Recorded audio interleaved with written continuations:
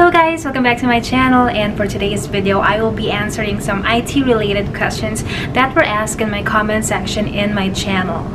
So I am thankful for all of you guys who have been asking a lot of really good questions, and I really wanted to share to everyone, especially those who are curious with anything IT related, what my answers are. Some of you might not see the questions that were posted, and other questions were from months ago, so I'm just bringing back all the questions and I'm answering all of them here in this video. So if you are curious to know what the questions are and what my answers will be, please keep on watching and stay tuned, and without further ado, let's get started with today's video. Okay, so before I proceed with the questions and my answers, I would like to apologize in advance if I have butchered your usernames in here. Just please bear with me. So to get started with the first question, this is from PentyMolly9442, and the question is, how long have you been in the IT field for? You seem quite young, but also seems like have been in the industry for a long time, very knowledgeable, and I have seen a lot of guys in level 2 support who can't do half the stuff you can. First of all, I would like to thank you for the very nice feedback that you gave me. I really appreciate every nice comments that you guys have been posting in the channel. So to answer that question, how long I have been in the IT field for, I think it's been 6 years now. I've worked with 3 different companies. First company is a hospitality company, second company is a software company, and third company is a media company. So I've been in the business or in the industry for I think 6 to 7 years now. Okay, so next question from Timothy Paras 5575. Hi ma'am, just wondering, do you work alone most of the time as an IT, or is it like a team environment? Okay, so personally, based on my experience, I've always worked with teams. I know this is not the same for everyone out there, but it just happened that I've worked with like bigger companies with a lot of users. That's why we are always in a team, and usually we have an IT manager and like seniors in the team, and there's like juniors and tech, so there's different levels also in the team. Tier 1 and 2 and 3 depends on the company structure, and there's always going to be like senior admins, of course, and some network admins, and there's always going to be an IT manager that will be managing the team. So I've always worked with teams. Okay, for our third question, this came from Jeremy NF 3930. Hi, I like your videos. I'm an RN and wanting to career switch into tech. Do you think getting the CompTIA A+ is good enough to make the switch, or should I also get the Net Plus and Sec Plus certs too? Okay, so this is kind of tricky because it always depends on the situation, but if you are starting and you're transitioning and you didn't have any educational background or work experience prior to your transition, I would say A+ would be good enough for entry level. This might not be the same to every role that you apply for, but always look into the job description if that's all they're requiring, because a lot of entry-level jobs just require for the A+. So I'm not sure with the job market right now, but just look into the requirements that they're looking for. When I started and when I got my entry-level IT job, I only had the A+ certification, and they didn't ask for any other certifications. I think that would be the minimum for now for certifications, at least for entry-level IT. So I think that's good enough, but certification alone is not enough for getting an IT entry-level role. You should also be able to come up with home labs that shows your hands-on skill and experience, at least, because there's a lot of competition now. So a lot of people probably have A+ already, so you would have an edge if you have a hands-on experience by building home labs. Okay, so for the next question, this is from Nanapoku5259. Shout out to you. I've seen your comments a lot, and thank you so much for all of your great questions. So her question is, another great video there. What ticketing system do you use? Is the BombGuard the same as Beyond Trust remote support? For someone trying to do career change, this is gold. Keep changing lives.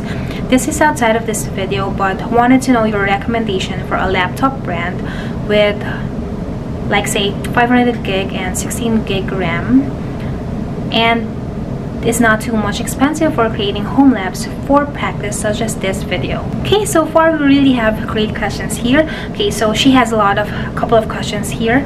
So let's answer the first one. What ticketing system do you use? So currently at work we use FreshDesk. This is another ticketing system, but in my previous jobs we've been using ServiceNow, and I think I really like ServiceNow because it offers really good asset management system along with the ticketing system too. So ticketing systems are really very similar, even if there's different versions for it. So every ticketing system has this common features with them.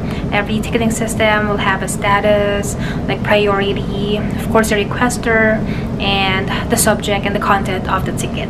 Next question, is BombGuard the same as Beyond Trust Remote Control? Yes, BombGuard is the Beyond Trust Remote Control, and I've been using this since I've started working in IT, and there's also a lot of different remote monitoring systems out there like TeamViewer.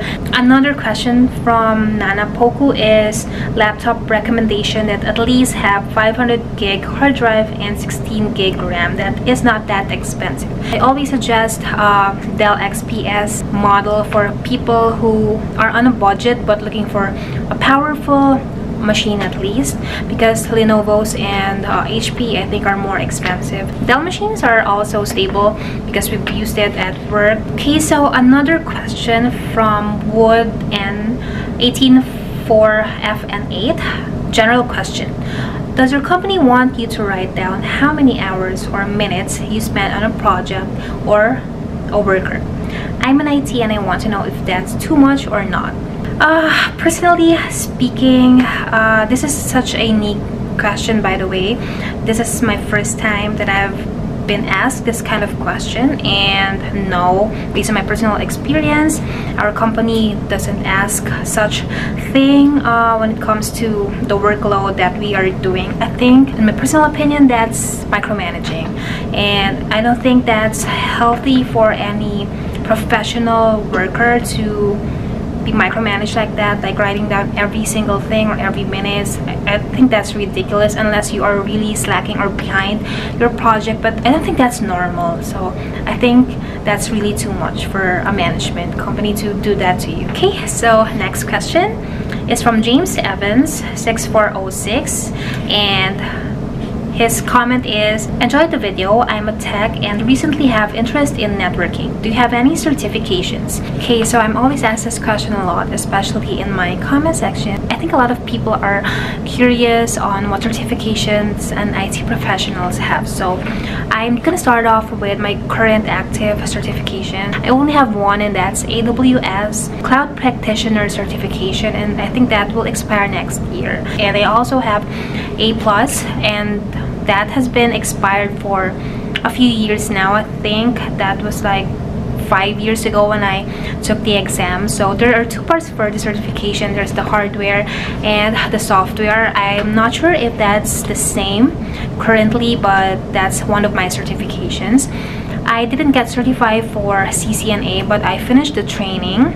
CCNA changes and revises a lot of their certifications, so when I was about to take the certification, I got my first job in IT, so I really didn't have time. But I am planning to get certified again for something else, maybe DevNet or DevOps, and I'm also learning Linux, so I might get certified in Linux. Okay, so next question, how can I build and practice ticketing system? Okay, so I can give you a free ticketing system that you can use. They have a free trial for 1 month, and this is very similar to what we use in the workplace. So you can practice with this. You can sign in to this ticketing system. It's web-based, you don't have to install anything, so it's a good tool where you can practice your ticketing. Okay, so next question is from Mustafa Sahid 1806. Great video. Do you have any Discord server or something to reach you and discuss about IT?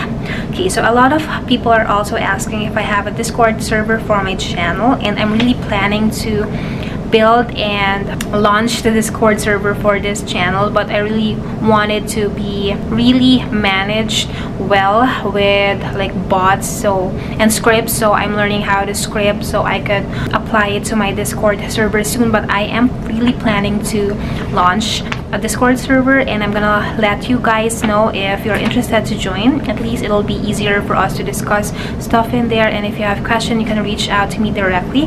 But if you do have questions, I have my Instagram account. I also have my email and my YouTube channel if you want to check it out. Okay, next question is from Jai6241. Do you enjoy working in IT? You know so much. Okay, so thank you so much for that feedback, really nice feedback. And do I enjoy working in IT? I think so. I think there are aspects of IT that I really enjoy, like problem solving, because I really like solving issues and building stuff. I love implementing projects. I really love setting up stuff, and I really like just helping people out with their issues. So that's the things that I enjoy working in IT. But there's also a lot of things that I don't enjoy working in IT, such as being always the only girl or woman in the team. I'm the only woman in the team, and sometimes that's really tough, but I'm just getting used to it and trying to brush off like the differences. And also dealing with people and users, most likely dealing with difficult people, difficult team. That's one of the things that I really don't enjoy. And after hour support and on calls is also something that I don't enjoy. So those are the pros and cons of working in IT. Okay, next question is from Esgalben, and his question is, how much talking to people is involved? I really love computers. I'm probably your typical socially reclusive geek. The issue though is my being an extremely shy person. That's a really good question, and I think a lot of people have this misconception that if you work in IT, you are just in front of the computer all day and you don't do anything else. So there's a lot into IT and tech that people don't realize, and that's one of that is communicating and talking to people. Believe it or not, I am an introvert and I'm a really shy person too. That's why I started this channel, so I can improve my communication skills and I can improve talking to people even in front of the camera. So there's it depends on what role that you're applying for in IT, because there are IT roles that really don't deal much with a lot of people, especially with users. There's like admin roles, I guess, data center roles. So if that's what you are applying for or you're doing, you will deal with less people, maybe just your team or different teams, but not really with users. But if you are doing IT support, hence it's called support because you're supporting internal users. So if you are doing an interview, you have to ask if you are going to be dealing with users a lot on a daily basis, because that would tell you what kind of job you have. But there will be talking to people involved, even if it's not with users. There will be talking with your team, collaborating on projects, doing weekly or daily meetings, and also collaborating with different teams to get a project done. So there is talking to people involved in whatever role in IT you have. Okay, so thank you so much for all the wonderful questions and great questions that you have posted on my channel. If you do have more questions, I might do another part for this video answering IT related questions. So you can also still keep on posting and commenting your questions if you do have some. If there are questions here that I haven't really answered clearly, please feel free to comment it down below. And thank you so much for watching, and I hope to see you guys in my next video.